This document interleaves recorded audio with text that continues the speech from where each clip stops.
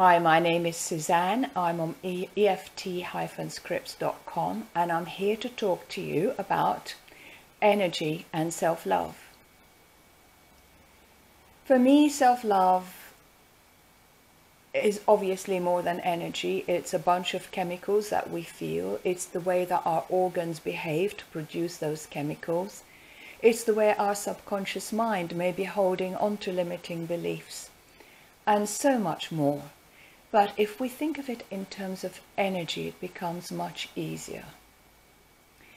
And if you're already open to things like Reiki, spiritual healing, kinesiology, or acupuncture, if you've had acupuncture, or if you know somebody who's had acupuncture and benefited, then you're halfway there already, if not all the way there.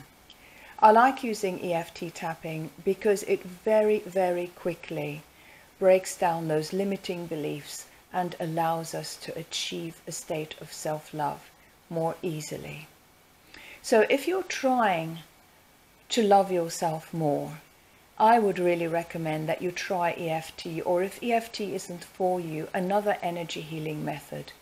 And keep it energy, keep it simple, then you will find all those objections to self-love will just start to disappear and then completely disappear, leaving you with a nice warm feeling inside towards yourself, emanating self-love towards everyone and everything, and attracting love in return.